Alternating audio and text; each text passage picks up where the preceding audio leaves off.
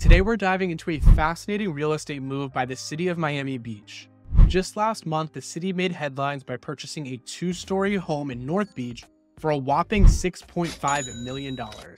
Now, you might be wondering, why would a city spend that much on a single property?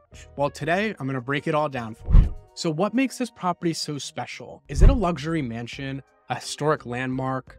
Actually, it's part of a much bigger plan, something that's called land banking. This is a strategic move, and trust me, it's about more than just the house. The house is located at 7605 Collins Avenue, right in the heart of North Beach.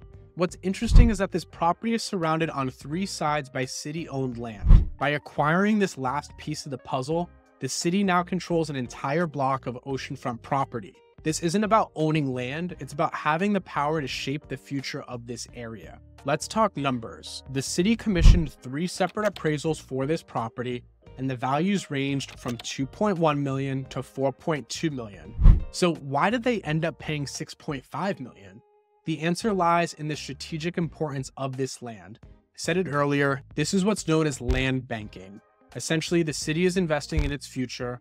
By controlling key parcels of the land, Miami Beach can dictate how the area develops, ensuring that it aligns with the city's vision for public spaces or future projects. Now, the big question, what does Miami Beach plan to do with this land? As of now, the city hasn't locked in a specific plan for the property.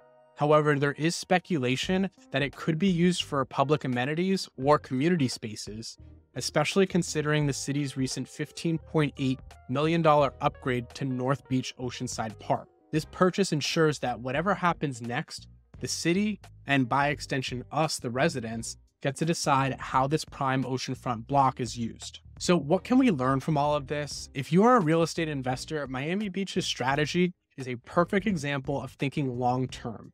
Sometimes the value of a property isn't just in its current state, but in its potential to shape the future. Whether you are looking at residential homes or commercial real estate, always consider how a property fits into the bigger picture for your plans. And as always, drop your thoughts in the comments below. What do you think Miami Beach should do with this newly acquired land? Thanks so much for watching, and I'll see you in the next video.